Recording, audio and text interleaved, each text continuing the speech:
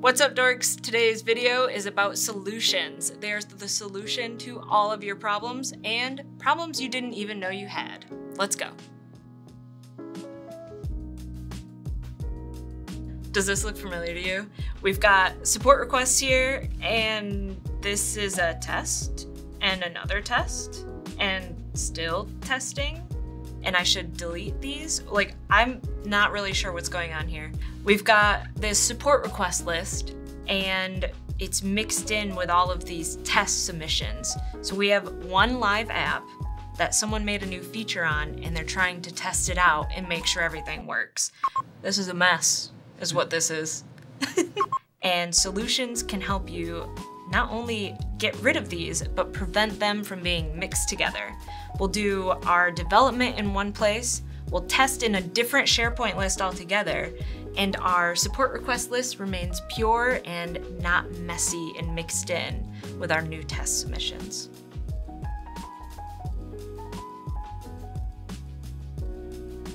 So if you're currently in this situation, let's try to get you out of it.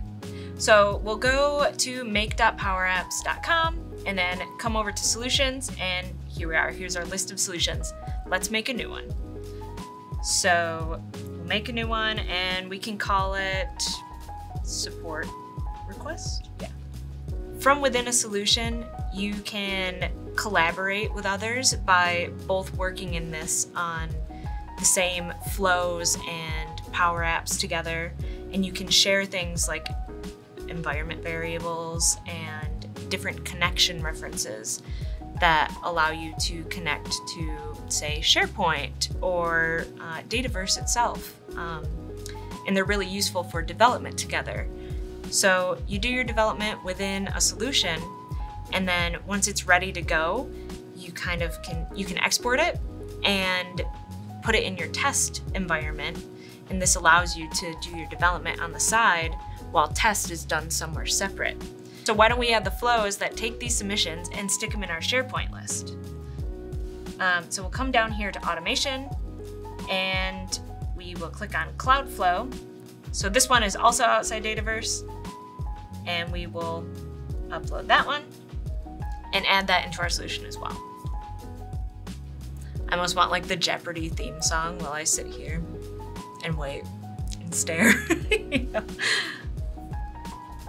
Doot, doot, doot, doot. Where you at? There it is. So we've got some Canvas apps in here and a flow, and we're ready to package it up and send it off. So we'll come back out here to our full list of solutions. The one we just made was support request. If we go ahead and click on it, we can export the solution. So you'll go ahead and have to publish all of your changes. So anything that you've made is going to become live. So if you haven't published your app, and you've made changes since then, they'll now be live changes. So we'll click publish, and then we wait again. That's the key to solutions, patience. Patience is the solution to probably most of your problems. All right, so now our stuff has been published and we're ready to go. So we'll hit next at the bottom here. It automatically increments the version number, so we don't have to change that at all. Now we get to choose between exporting as managed or unmanaged. And a good way to think about these as a brief overview is that managed is locked. You can't make changes on your things in there. So if it's for testing and you're not going to make changes, then export it as managed. If it's the final version of your app that end users are gonna interact with, export it as managed, because you shouldn't be making changes without testing them. So if we're actually going to be making changes and it's our development version, then export it as unmanaged.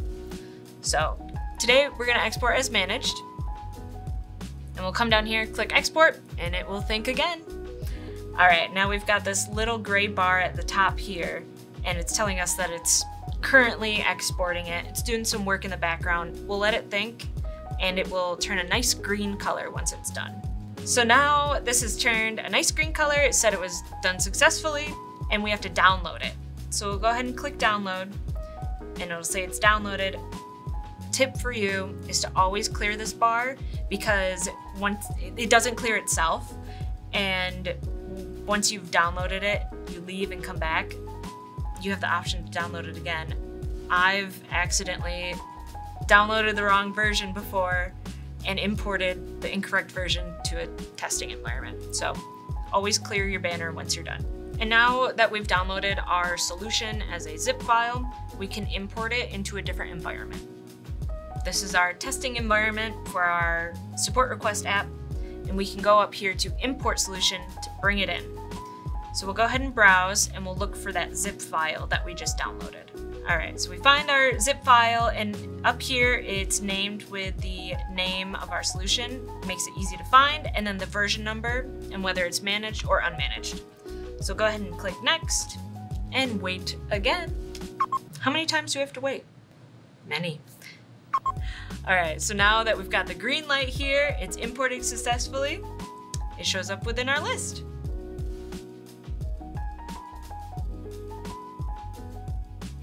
So we need a way to tell our test solution to point at a different data source, a different SharePoint list, than our development or our production solution.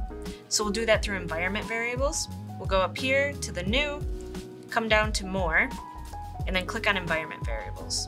From here, we can set a display name and choose a data type, and we'll want data source.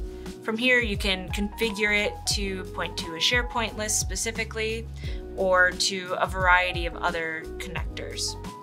For more information on environment variables, Mike already has a video and a blog out for that. Go check that over and he'll give you some more information on that. But one trick that I'll show you is that before you export your solution, come down here and remove the current value, remove from the solution. It'll still be there, but it will show that it was removed but can be added back in. And if it's empty, if the environment variable is empty upon import, you'll get a prompt to update it. Solutions also come with a couple other features that I'll touch on. One of my favorites and Mitch's favorites are child flows. He thinks they're the best flows. I tend to agree. Go check out his blog and his video on those. These aren't available outside of solutions. Essentially, you're able to call another flow to run from a different flow. So it's pretty nifty for doing a lot of repetitive actions or some involved steps that you need to do. Besides these features, there are just a few limitations of solutions, and Microsoft has written up some documentation on that, so we'll toss the link to that down below. It's got some workarounds if you happen to run into any of these.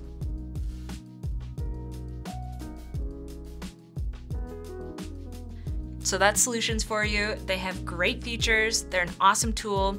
They allow you to package everything together, move it around where you need to, and hopefully they are the solution to any problems you're running into. If you have any questions about this, feel free to leave a comment.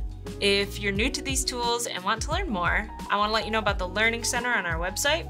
So if you head over to bulb.digital and click Learn, scroll down and you'll see all these tools. In there, you'll see we have a ton of blogs, podcasts, and resources, all 100% free for you to learn more about SharePoint, Power Automate, and Outlook. And we'll leave a link in the description.